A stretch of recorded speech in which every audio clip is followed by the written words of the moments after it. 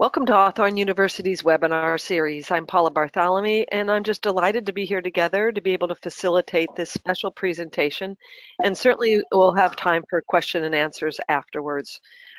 We'll respond to your questions and comments at the end of the presentation, certainly, but please write them into the webinar question panel at any time so you're in queue. And I just want to remind you that this webinar will be recorded and it'll be up for replay on our website in just a few days. So today's focus is neuroscience and mind, healing the vagus nerve. Of course, you know, we're all interested in living more positive and stress-free lives, and yet many of us really struggle with knowing how to harness the potential benefits of stress. Yes, I said the potential benefits of stress, and to be able to mitigate the negative and implement the necessary changes in order to beneficially impact the brain and nervous system's function. Then today, Sally Gray is going to delve into our mindset, which can be one of the key disruptors of vagus nerve function.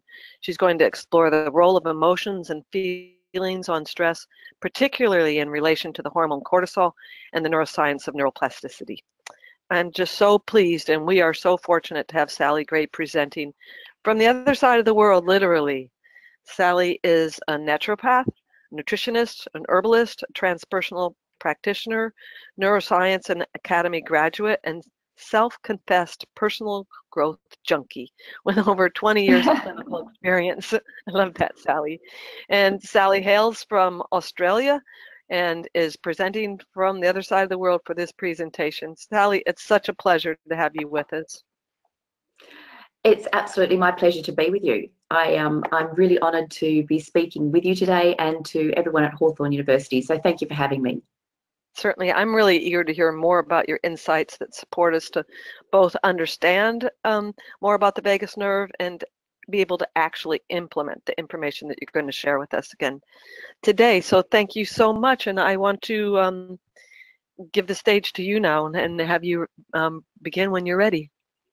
Well, thank you very much, Paula. That's lovely, and I'm really hoping that by the end of our time here today, that everyone who's listening will walk away with some questions to pose themselves, to really find a way to move forward, to empower their own journey, because I think the way forward to navigate a path around all of the prevailing predictions for diminishing health is in our hands. I think that we've got within our very capacity the opportunity to create vibrant health. And I think what we're missing is an understanding of one of the key core pillars that I hope to share some information about today, which really is the brain, the mind, the vagus nerve, and how that understanding and some strategies to enhance health in that realm will really make every other aspect of creating health in our lives far more effective. So when we understand how to keep the vagus nerve healthy, to keep our brain and our mind optimally functioning, it will enhance the nutrition impact, it will enhance our exercise, it will enhance every other thing that we do to try and live a stress-free life. So I will dive into this presentation, and there are questions at the end so we can chat more about it then. But first of all, let's just talk about what the vagus nerve is and why it's something that you really want to know about. And it's considered to be the primary mind-body connector, the most important nerve in the body.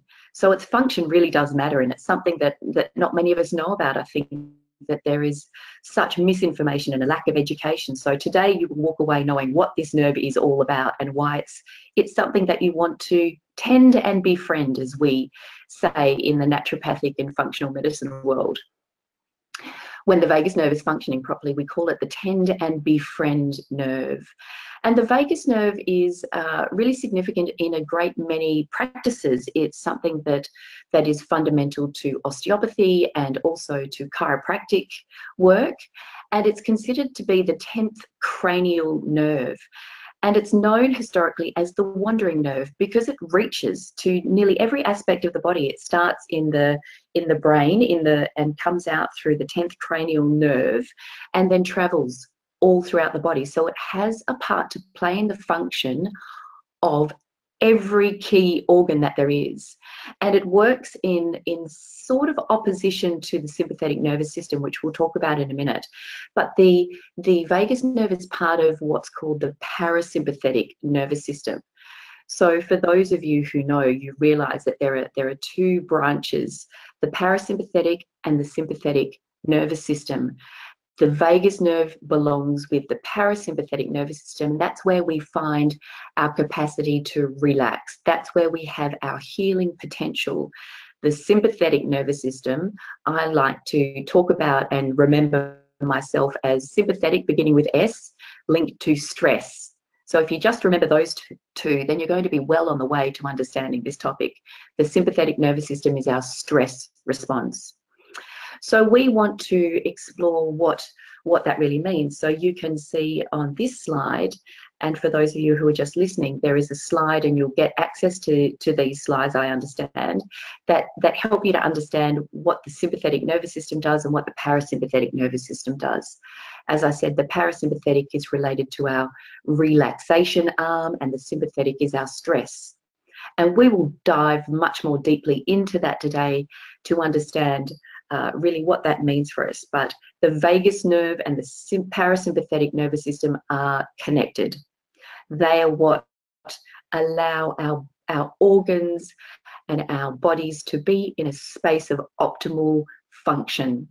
Relaxation, tend and befriend, or rest and digest is another naturopathic understanding of the vagus nerve function throughout our body. So the vagus nerve has a very big part to play in our digestion. So you might have heard of the gut-brain axis, the bidirectional connection between what's going on in our gut and what's going on in our brain. And very much of what we read about online and what is talked about in naturopathy talks about how we can impact our brain through our gut. But we can't effectively do that without looking at the brain down impact of what's going on from our nervous system, from our brain to our gut. And we will, as I said, talk more about this throughout our session here today.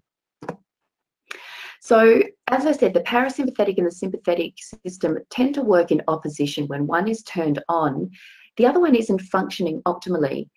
And this will become more relevant in a little while when we understand how often our sympathetic nervous system, our stress response, is actually switched on without us even knowing it. We've become absolute masters in our day-to-day lives, moment to moment, as we're living. We're living in reaction mode, in sympathetic nervous system, and you'll understand that so much more today as we move through the presentation. The sympathetic nervous system, as I said, is the S connection to stress. And when we're talking about the sympathetic nervous system, we're talking about how our body is responding to external stimulus, and we live so much of our lives responding to the external environment. So there are many neurotransmitters and hormones that we're referring to when we talk about the stress response. And one that I'm going to talk about today is cortisol. But there are many, and this is a very complex conversation to understand, but this will help you to get very far advanced when it comes to this conversation. But there are others that we need to understand, particularly when it comes to how to enhance the positive opposites. Because if we are in sympathetic nervous system dominance too often, there are going to be consequences. So we need to take this conversation very seriously, because the stress response in the body, these stress hormones and neurotransmitters, are linked to disease processes, the very foundation of inflammation throughout the body, which is an immune response. And we know that inflammation is central to every chronic disease that there is. So we have to be a bit more aware of when and how often these chemicals are being released in our system and the ramifications, because it is the case that our stress response can be very subtle, and it can be something we get used to, which happens to be, I think, where we're at in our world today. We're just used to it. We can get on in life with stress. Many of us make a career out of mastering stress and wear it even as a badge. And I'm suggesting that that's not going to lead us where we think it's going to lead us. So let's look at how we can enhance our parasympathetic nervous system, the home of our vagus nerve, the nerve that wanders throughout our body and informs our organs and our cells how to be in an optimal state of functioning. So we do want to have a preference for vagus nerve optimization. And what we know is that just as the sympathetic nervous system releases a set of hormones in a given situation, the parasympathetic nervous system, hormones and neurotransmitter chemicals, the parasympathetic nervous system does the same thing to counter our sympathetic nervous system, to bring us into a state of relaxation, which is where we find our optimal capacity to function, our optimal capacity to feel relaxed and to live a stress-free life, which is what we all want more of. And we can get there. We need to consider how to tone the vagus nerve. Vagal tone is a term that you might hear more often. I think that you will, because this is certainly a growing area of scientific research.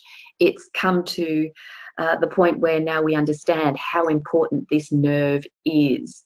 The gut was the great discovery of recent times in science, and now we're really starting to appreciate that there is another core element of our wellness, and it's found in our brain. It's hiding in plain sight. It's not without, it's within. And that's why I believe we've all got the capacity to be our own champions for health, to be our own healers, to guide our own wellness, rather than looking to anything outside, because they are all limited in their capacity.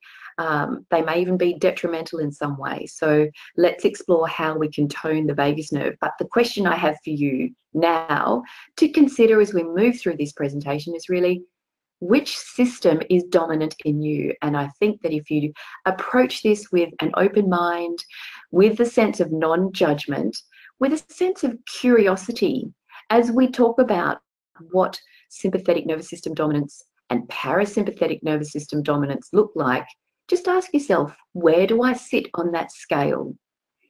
And it's not all or nothing here. It's a spectrum, it's a sliding scale.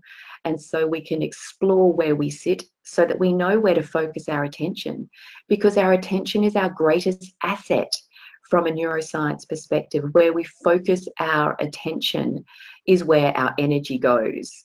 And we can get focused. We can have less of a kitchen sink approach, as we would say in Australia, which is a scattergun approach. We can get focused and take inspired action in the areas that matter. And hopefully you will know a bit more about that today. But first, I want to just share with you what vagus nerve dysfunction looks like. And so if you hear something, just make a note of it so you can come back to it and you can explore these slides and again this presentation more deeply at a later date. So I'll whiz through these fairly quickly.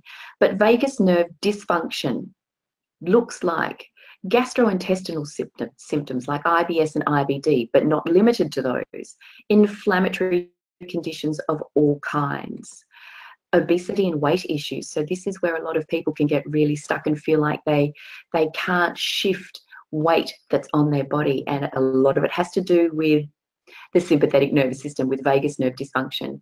Depression, anxiety, fatigue, brain fog, and fibromyalgia, and these are exponentially increasing in their incidence in people. So many people suffer from a bit of all of these. In fact, you might not even be able to pop yourself in one category, but feel like you sometimes show symptoms of many of these.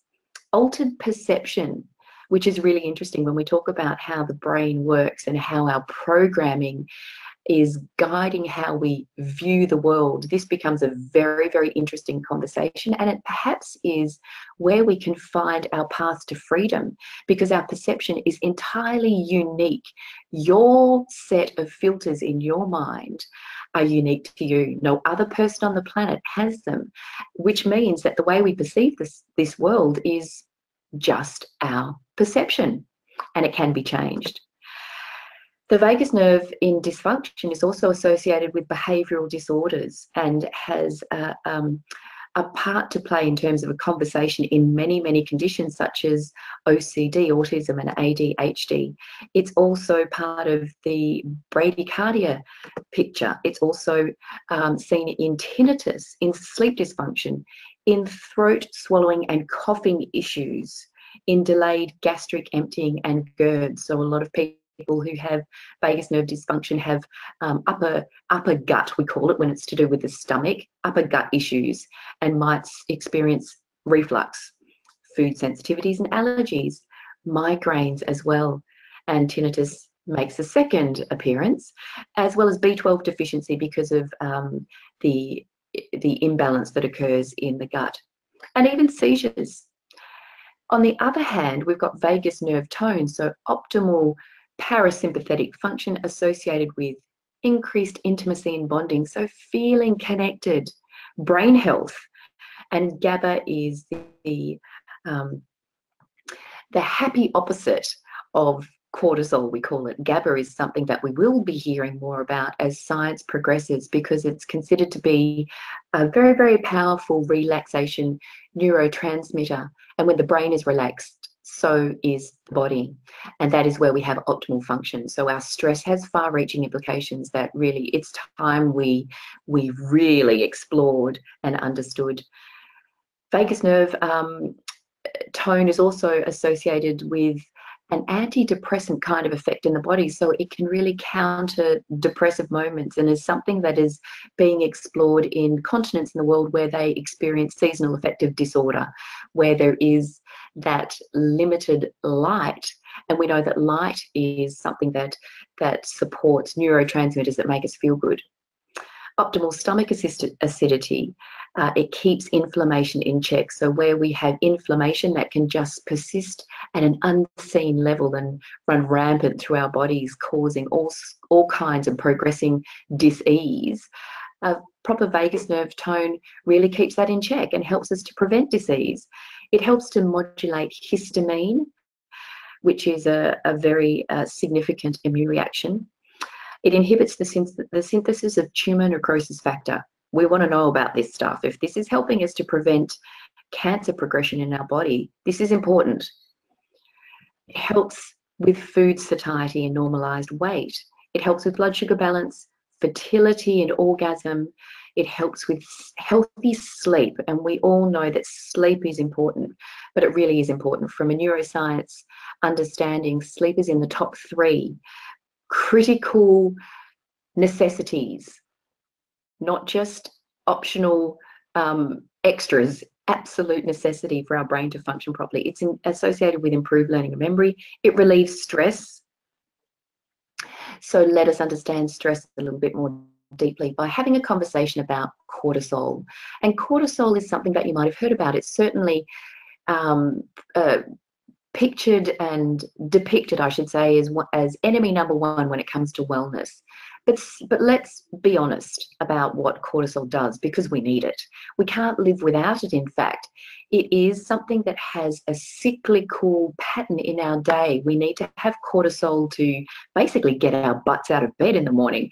So it's needed to kick us into action. It then dies off, and then we should get another surge of it sort of in the afternoon, when many of us don't, which is often one of the first clues that we're in a bit of nervous system dysfunction, because we tend to flag in the afternoon when we should be having our second cortisol surge to keep us powered through the day, so that we dip in cortisol production at night so we can sleep. So cortisol gets us into action. We need it. But what we find is that it is being released, and where our bodies are using it far more in ways that have negative consequences than needs be.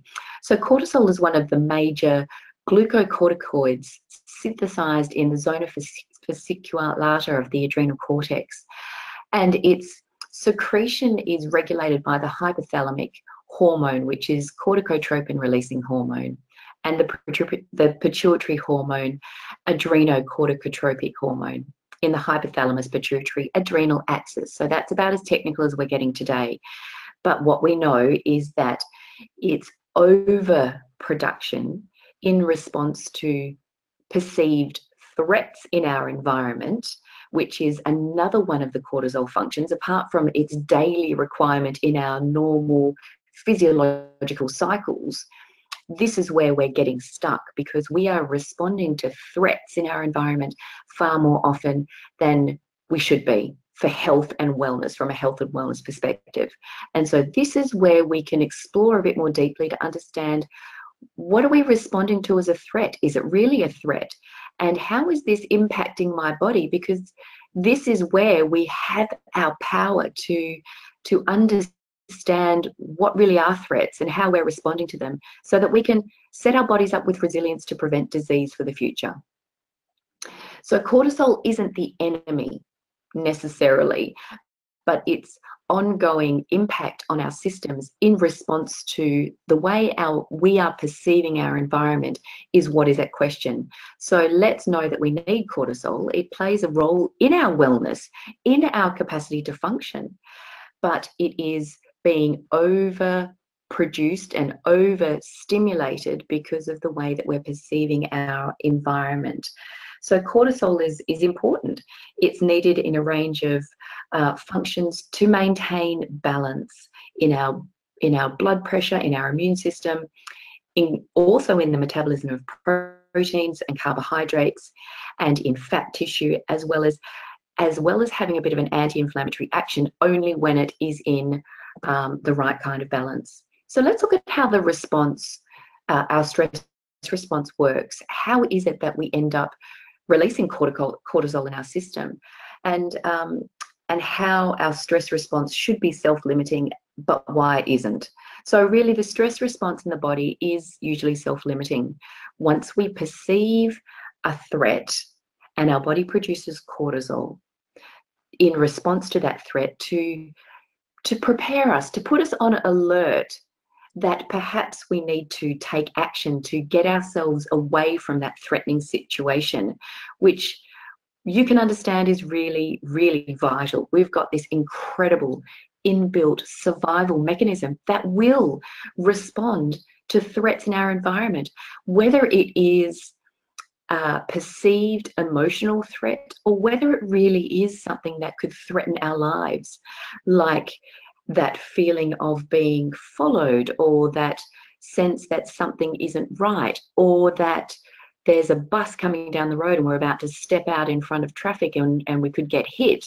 So we've got this inbuilt risk assessment unit, threat detector, that works. And when it perceives a threat, cortisol is released to keep us alert to these situations and ready to act. We know it as flight and fight. Flight, fight, freeze, faint, additions to that concept. But what we also know is that our inbuilt threat assessment unit that releases cortisol is also responding to what we call paper tigers, perceived threats. But our body doesn't respond any differently, whether it is the threat of a difficult conversation we might have to have, or spending time with people that really don't float our boat, or knowing that we've got to go and sit an exam or give a presentation, or anything else that might be what's considered a paper tiger threat, an emotional threat, rather than something that could physically threaten our lives. So what we know is that our body responds in exactly the same way. And this is really relevant to understand, because that cortisol response is happening, whether it is a threat to our lives or whether we are just ruminating on every negative experience we've ever had in our lives. So that's really important to understand, that our body is responding in the same way, whether it's real or imagined. And there's consequences. The long-term activation of our stress response system, and that overexposure to that hormone cortisol, just that one hormone. We're not talking about the impact of all of the others that we identified a few slides back. This is significant because it will disrupt how our body is working. It will put us into sympathetic nervous system dominance. So what that means is that our parasympathetic nervous system, our vagus nerve function, is compromised, our sympathetic nervous system is activated, and that takes blood flow away from all of those organs, away from our digestion, away from optimal lung function, optimal liver function, optimal brain function, because the sympathetic nervous system is only designed for us to escape the threat. So blood flow and focus is sent to all of those key organs that can help us to get the hell out of that situation that might be a problem, that could threaten our bodies and our very survival. And it does that whether it is a bus or whether it is an exam, whether it's an emotional stress or whether it is a physical stress. So it's really interesting, isn't it, to think about it in that respect. And so we limit our body's capacity to function optimally, to head towards health, if we are hijacked by our nervous system and the hormone cortisol too often, which is what is happening. And so we find that these conditions, anxiety, immune dysfunction, digestive problems, headaches, heart disease, sleep problems, weight gain, memory and concentration impairment, as well as that entire slide and list of health issues, are what we predispose ourselves to when the stress response system is activated, as it is far more often than we like to admit. So remember to be embracing the idea of curiosity and non-judgment when we consider where we sit in respect of this conversation. Let's just have a look at a study that was conducted in the early 1980s by psychologist Janet Kuykolt-Glaser, PhD, and immunologist Ronald Glaser, PhD. And they did this study at the Ohio State University College of Medicine, where they observed that the very fact of sitting an exam was enough to diminish immune function through activating the sympathetic nervous system so significantly that they had fewer natural killer cells, which are what are needed to fight tumours and viral infections in the body. They were under such significant stress through sitting exams that they diminished immune function for a very significant period of time. So that's something to really understand, the gravity of what stress can do to our systems in terms of really diminishing our ability to cope. Our immune system is on alert 24 hours a day to keep us well. And if we compromise its ability to do that, you can understand how sickness over time can find its way to thrive in our bodies. And as the father of modern pathology, Dr. Virchow, said, that a bug, a pathogen, a virus, a bacteria can only thrive in an environment that allows it to do so, because the human body is built for resilience. We are programmed for wellness. And so we need to understand how this conversation about stress and sympathetic nervous system dominance and optimizing the vagus nerve becomes really critical as a very, very core pillar of our wellness potential and of our potential to fight disease. There are many studies, and I love to research, but I will cap it at a few for today's conversation. But you can, of course, do your own, and I would suggest that you do, because there is a lot of data out there that's supporting this understanding of stress impacting our wellness potential more than anything else. It is the thing that will derail us. And we can't, as I often say, we can't supplement and nutrition our way to wellness. They are further downstream actions. I'm all about, in my practice, getting to the root cause, because I think any other kind of action is limited in its potential. So why not go straight to the core? Well, I can tell you that stress and our nervous system function is a core area of needing our attention. And when we harness our potential to impact this profoundly, beneficially, we really free ourselves from this prevailing model of disease. But this particular study really highlights how our stress impacts our wellness. But more specifically, what I want to focus on now is how our mind, how our thoughts, our mindset really has the capacity to drive wellness through our nervous system, whether that is sympathetic nervous system dominance or whether that is through optimal parasympathetic nervous system impact, thus optimizing vagus nerve function. So we need to find a way to optimize that. And from my clinical practice, I see that the most effective way to achieve optimal vagus nerve function, relaxation through the brain and thus through the nerve to every cell in our body, is to explore our thinking, is to explore our mindset as the key driver of stress. And I think everyone can benefit from this, regardless of what we're experiencing, whether we see ourselves as asymptomatic, so whether we see ourselves as vitally healthy. I think this is one of the key conversations we can have to maintain that. And for anyone who is experiencing any kinds of symptoms, let's look at our thinking. So science has shown that this is really critical. And how can we harness this for ourselves and bring back our power to drive our wellness or to drive our own disease? So this is really the work of Lynn McTaggart, Bruce Lipton, and so many others who are looking at the physics of the metaphysics, the neuroscience of wellness. And I really like Bruce Lipton's work in his biology of belief.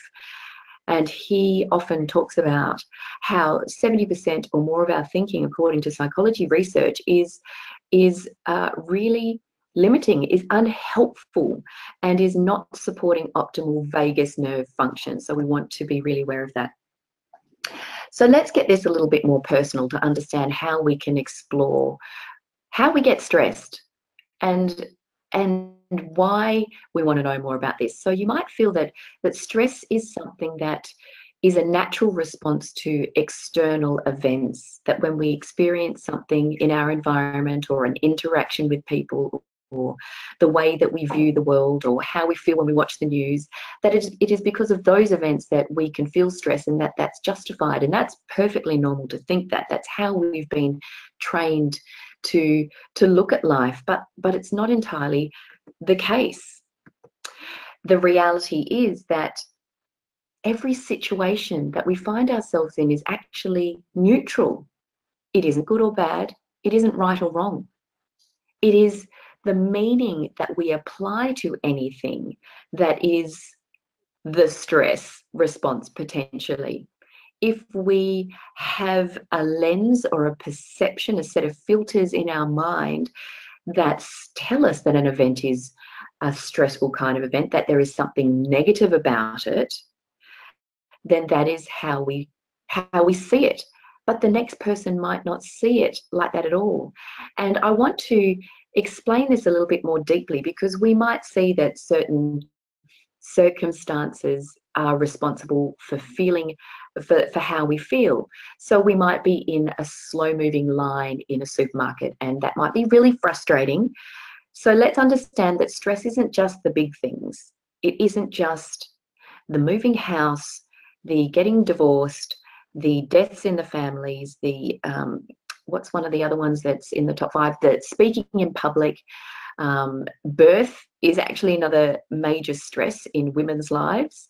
So we've got these stresses, and they're the big ones that are obvious, but it's the little things that I think are more important to understand. It's the little things like getting frustrated in the day, getting irritated, getting upset because our partners haven't spoken to us nicely, getting frustrated because the kids are taking too long to get ready, feeling overwhelmed because we've got so many assignments due and exams coming up, feeling like our friends just aren't there for us when they should be, feeling alone and unable to find the connection that we really want in our lives. Those sorts of things are what we need to have on our radar as part of this conversation about stress, because that's what is meaningful to every one of us in our everyday lives. And that is what is triggering these kinds of responses where the hormone cortisol, for example, is released. far more often than is needed, and it is doing a number. It is having an impact on our immune systems, and that's just so significant to understand. So let's just go back to this one example of being in a supermarket in a slow-moving line when you've got all of these stresses going on. But what if you picked up a magazine and discovered that there's an article that really intrigues you and you're really interested in reading about? Now, all of a sudden, that stress can turn into possibly a pleasurable experience. But the event didn't go away. The only thing that changed is, well, there was a distraction, but it was your mindset. You found something else to focus on. And when we can understand a little bit more about how our brain functions, we can harness its potential to think in a different way.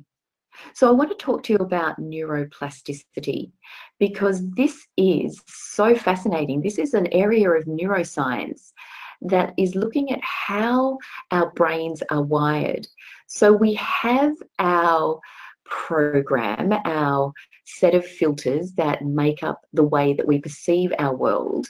But neuroscience tells us that we can change our neural wiring through a range of practices, some of which I'll talk about today, to perceive life in a different way. So just because we see things in a certain way doesn't mean we can't train ourselves to see things differently. Doesn't mean we can't pose questions to ourselves to look at our experiences in a different way, because the way that we do look at them, as I said, is very unique to us and is very limited.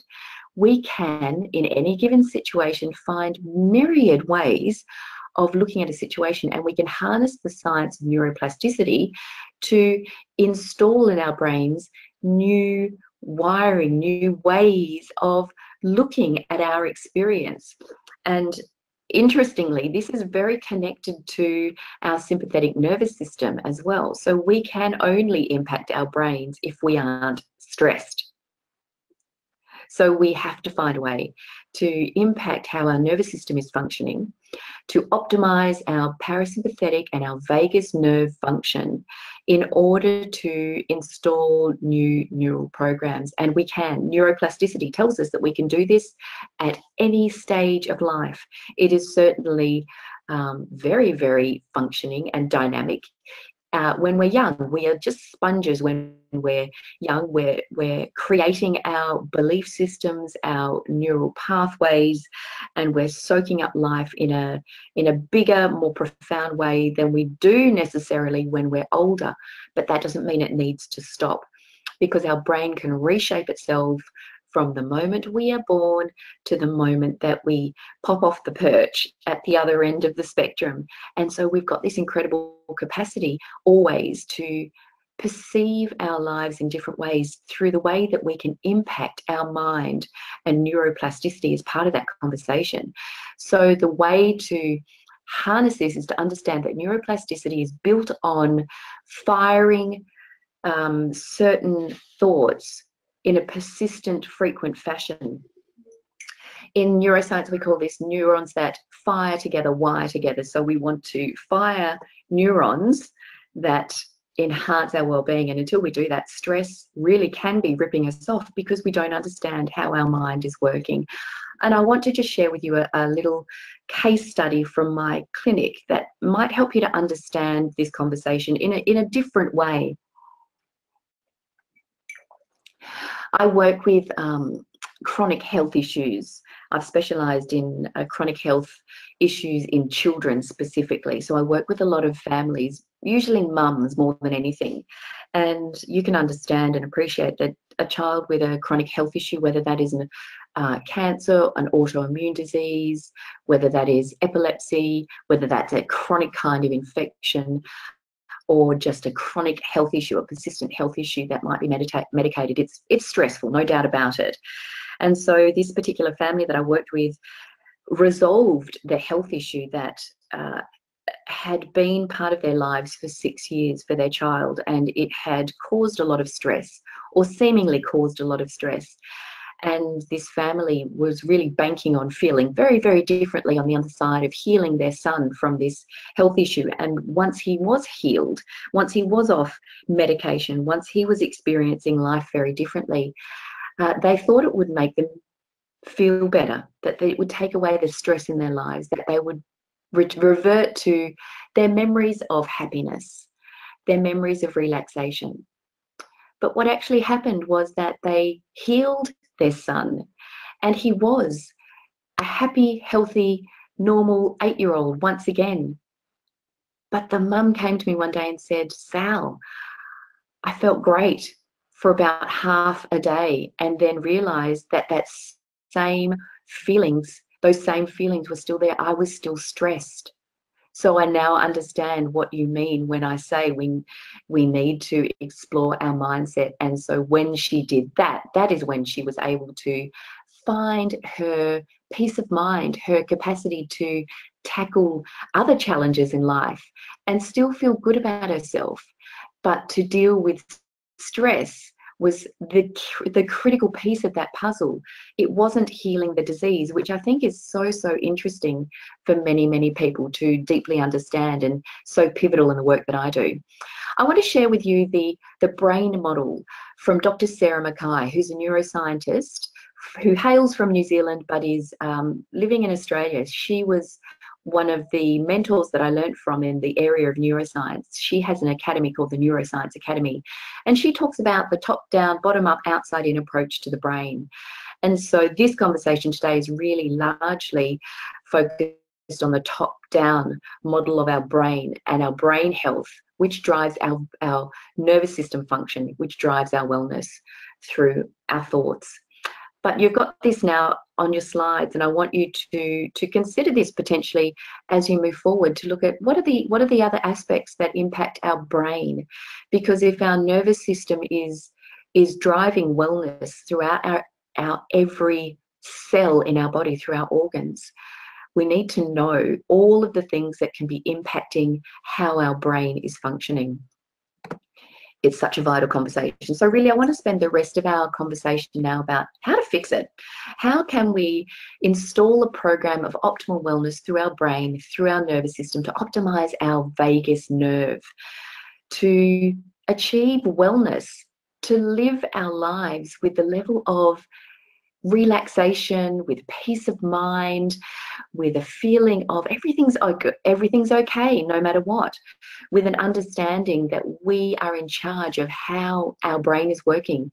Because the truth is, we are in charge of our thinking, our behavior, our reactions, and our actions. It might not feel like that. And that is perfectly normal, as I was saying before, because we're not taught to understand how our brain actually works. But we are reacting to life in a way that is diminishing our potential for relaxation, simply because we are so deeply connected with the way that we are thinking, rather than understanding that we are actually more aligned with other models of wellness and healing, traditional models, as we see in Chinese medicine and Ayurvedic medicine, that there are two minds. There's actually the thinking mind, which we're very attached to. What we think we are experiencing is what feels incredibly real for us, but we are in fact not that mind. We are our observing mind. We have our thoughts, but we aren't our thoughts. We have our feelings, but we aren't our feelings. We have emotions, but we aren't our emotions.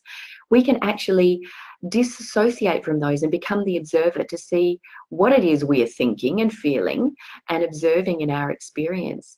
And we just can simply practice that with the attitude of curiosity and non-judgment.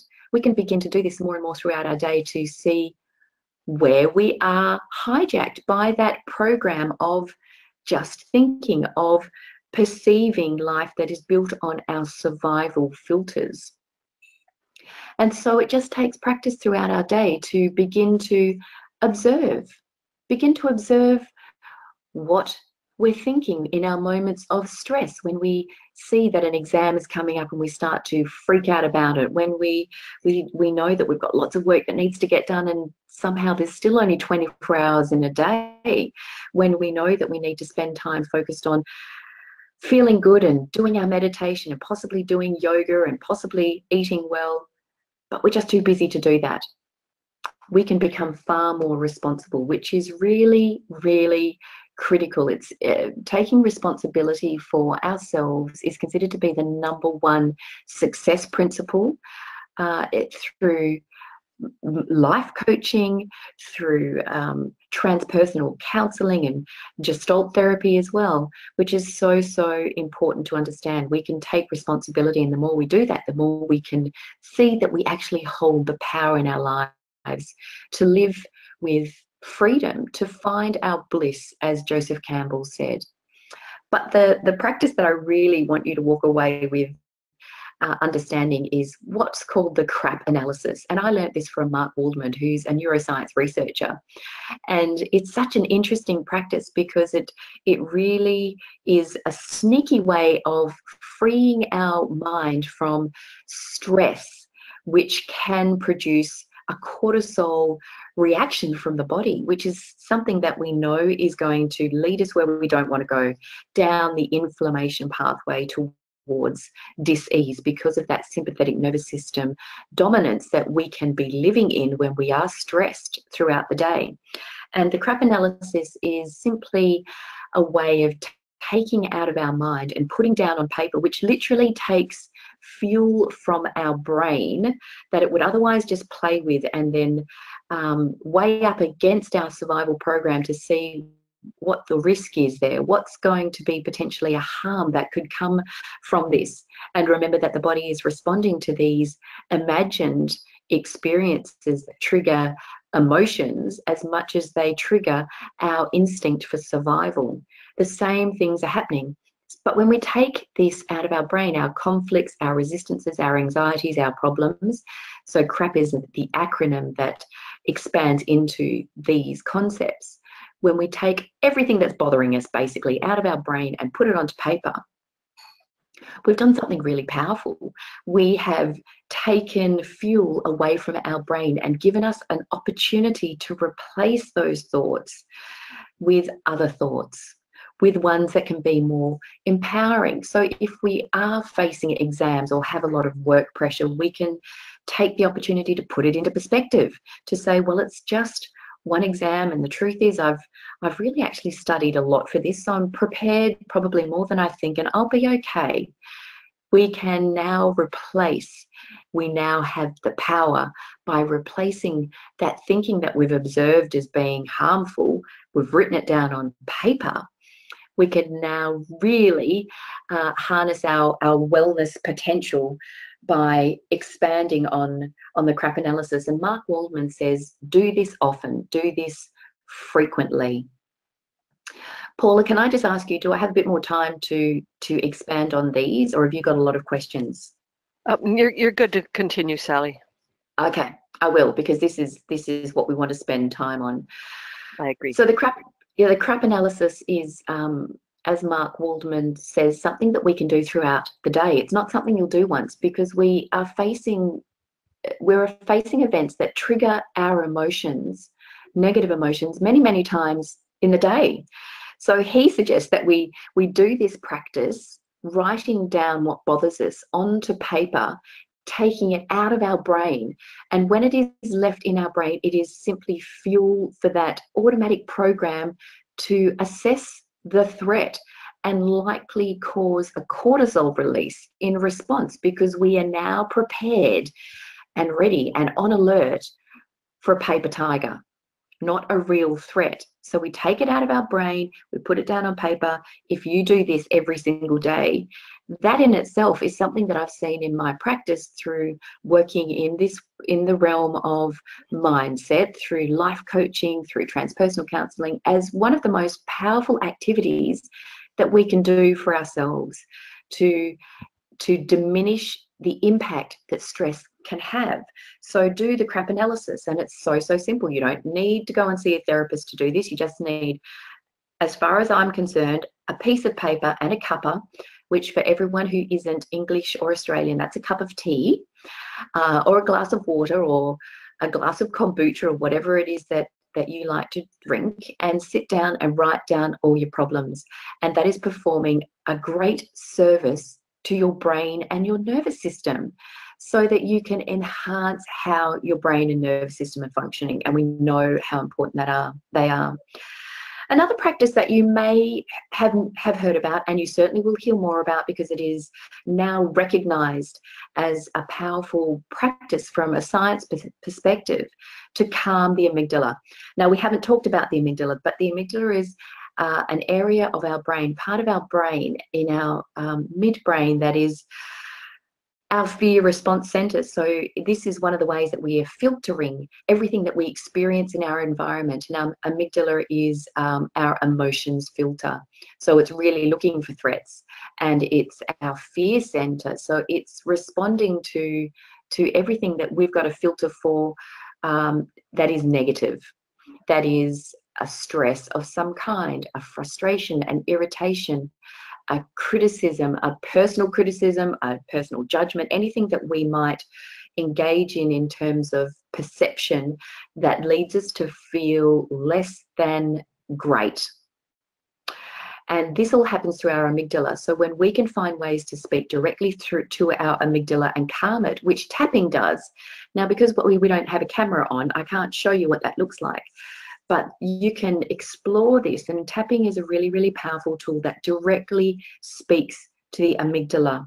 It is a practice that harnesses two really powerful psychological principles, one of exposing ourselves and exposing what we're feeling in terms of an emotion. So if we can acknowledge that in any given moment we're feeling angry, frustrated, irritated, hurt, grieving, upset, jealous, criticized, not enough, unworthy.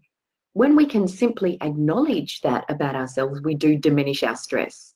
When we can acknowledge that we're feeling something.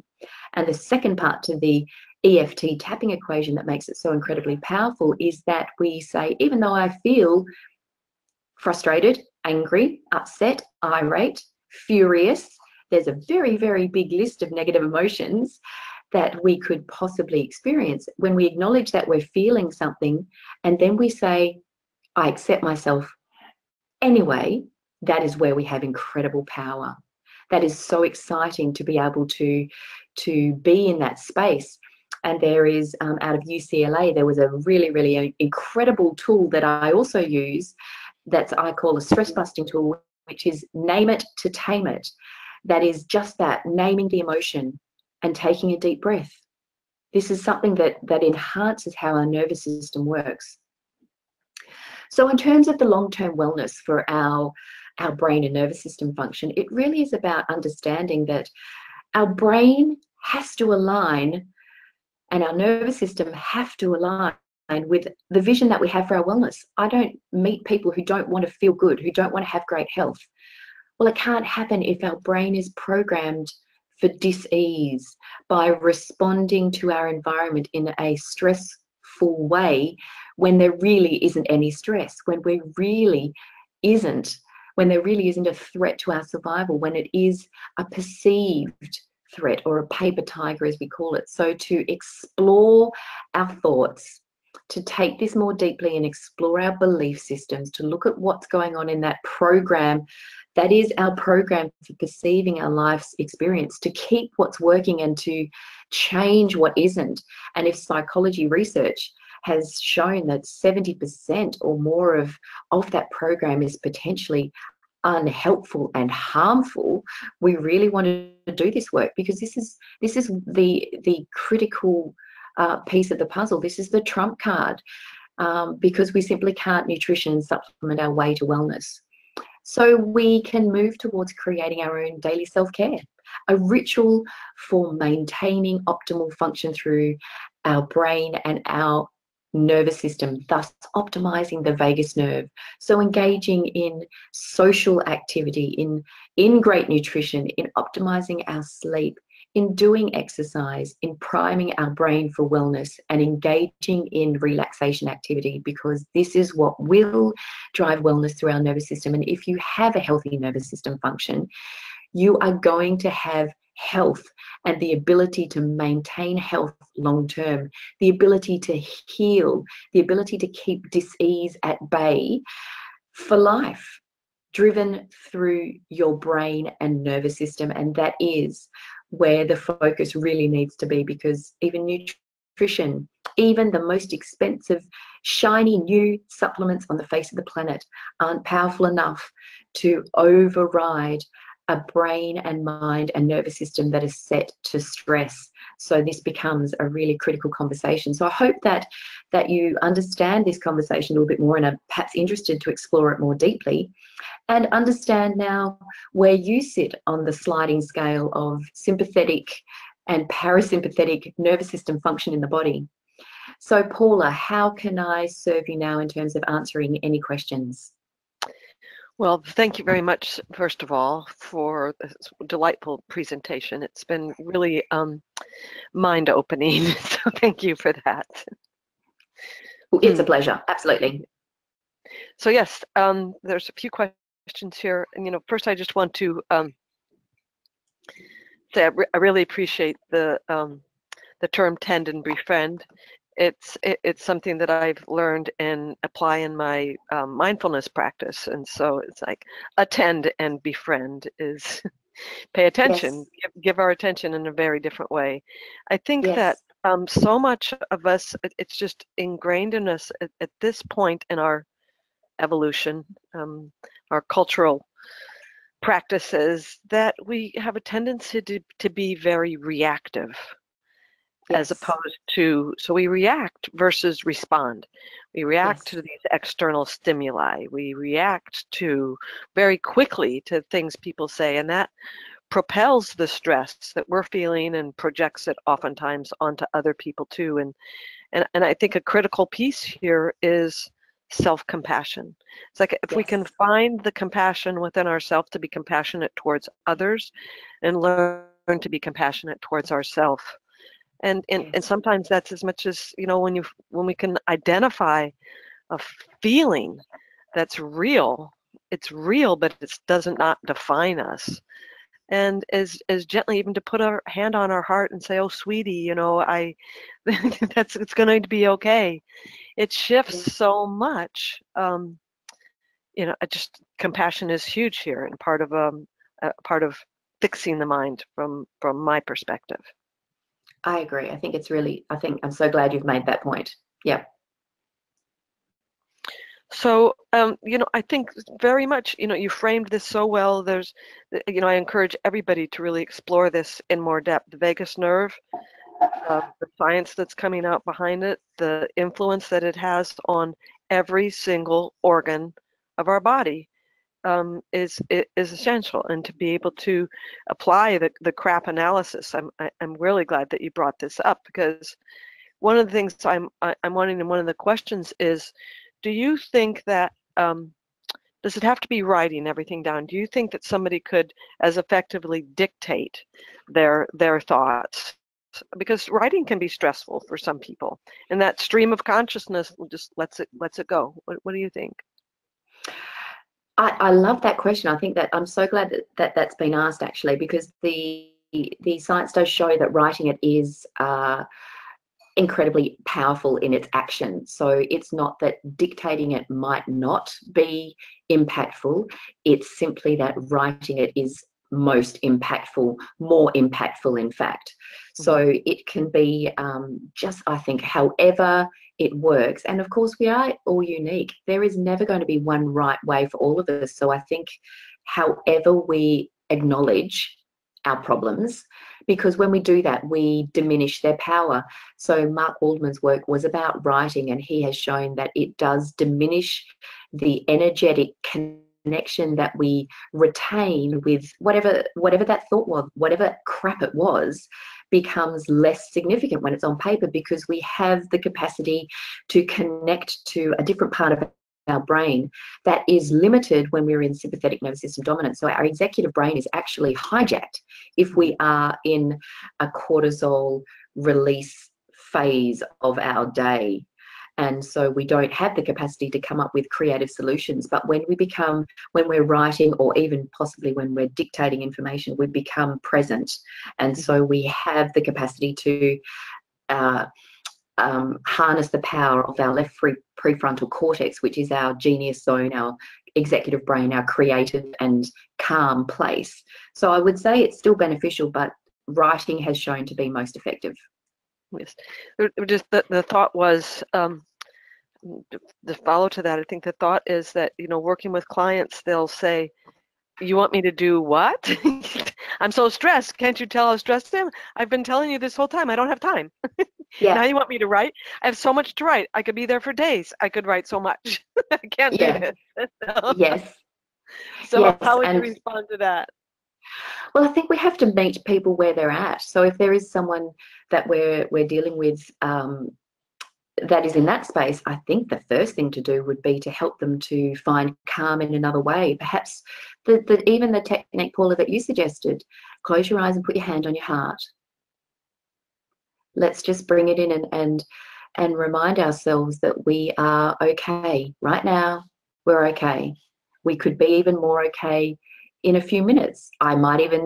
I could even imagine that in a couple of days, with some more tools under my belt, I could be even more okay and help to talk them into a less stress response, for want of a better way of describing it, because we can bring our cortisol levels down through a range of techniques. Crap analysis is just one, and I can tell you there are literally hundreds of them. Some people will tell you that the crap analysis is the best thing since sliced bread. Others will tell you that they're too stressed to do it. So what can we do in those sorts of situations? We can tap. We can help people to just breathe. Interestingly, when it comes to calming our system, and I'll just let you know, Paula, that I'm okay for time. I've got a bit more time up my sleeve. It is the out breath, not the in breath. So often we hear people say, take a deep breath in, and people will, and it doesn't help. In fact, it can really exacerbate those feelings of stress. It is the out breath, really expelling as much air out of our lungs as we can. That is what triggers the parasympathetic nervous system. So the in breath triggers sympathetic, the out breath triggers parasympathetic, which is where our vagus nerve is at home. And so we can help them to breathe. And that will diminish the heightened stress response to then say, okay, now tell me what you're experiencing right now. Let's use name it to tame it, or tapping to bring it down even more. And then we can apply a technique like this. So it really is just a tool that for any practitioner is part of a tool belt that is incredibly effective in the right circumstances. Right. Thank you so much for bringing in breath work in this. I think it's critical in activating the parasympathetic, and I so appreciate the full expelling of air to activate the parasympathetic. And, yes. I grew up in a large family where, before we ate, we sat down as a family and, we said grace. We said our gratitude for what we were about to receive. And I think that was a real shifting. It shifted us from the busyness and everything we were doing to the day and bringing us present to what was. And so it was prayer, it's breathing, it's focus, it's the gift of our attention to what's right there for us that can, help us begin to shift and shift us away from the plethora of paper dragons that chase us everywhere, right? Yes, absolutely. I think that I love, actually, it's something I talk about a lot with working with families, is create a dinner time routine, because how we show up at the dinner table anytime we eat has a lot to do with what goes on in our bodies. If we are trying to eat our food stressed, it doesn't end well, let me tell you. So what we want to do is to approach every meal time by doing something like that. Maybe just breathe beforehand, and then be grateful that, we do have the luxury of a meal in front of us, which for many people around the world is a luxury. And so we can put ourselves in a very different nervous system set point before we eat, which is going to have massive benefits for every cell in our body. Lovely, thank you. So this is an interesting question. If acetylcholine is the neurotransmitter of the vagus nerve, is there a test to check blood levels of acetylcholine? There are tests to check. At the moment, our pathology system isn't always what we think it is. It's only as good as the minds that come up with the tests. And I'd love to say that there's just one test that we can do for all of this, for all of these kinds of neurotransmitters. But yes, there are tests that we can do. Some of them are individual tests. Some of them are byproducts. So we would be looking at organic acids testing that is done through urine samples. I tend to use blood, urine, saliva for many, many hormones. But yes, we can get testing done. It's a bit tricky around the world because there are some labs that do them and some that don't. So we can have testing done for all of those neurotransmitters. But it's not one test, unfortunately, at this stage. That will change. It changes so fast. There's new tests that I read about and get sent information from my labs that I use about all the time. So it's I think growing very, very fast in its capacity. So bookmark that page because it's likely that we will be able to have them all tested. The only challenge is that to get a proper snapshot of cortisol, for example, we need to do a saliva test is usually what we consider to be the most accurate at various points in the day. Yes. And so multiple tests. So it's about getting the right time really when it comes to testing, because they're just one small piece of a puzzle. I think that sometimes they're really overrated. In fact, pathology can be useless. Yes. But it can be really useful at times. Yes, it can provide information, and information can be useful. It can be it's like overwhelming for some people too. But we just finished a 6-part lab testing series and covered certainly the HPA stress axis. Great. Okay. And there's a 2-hour class coming up in July. Our students are now getting their test kits and doing the test and getting in, and those will all be reviewed in a class coming up July 11th. So fantastic. Looking forward to that. Back to vagus stimulator. This question is: a vagus stimulator increases voltage upon seizure onset. What chemical reactions promote proper signal strength within the vagus nerve? Is it primarily acetylcholine deficiency?